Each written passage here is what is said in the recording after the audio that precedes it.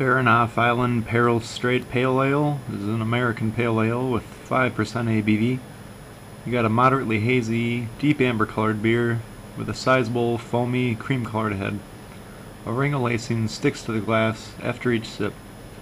The nose is pretty evenly divided between a caramel and pale malt base and the hops, which have floral, grassy, and citrus elements.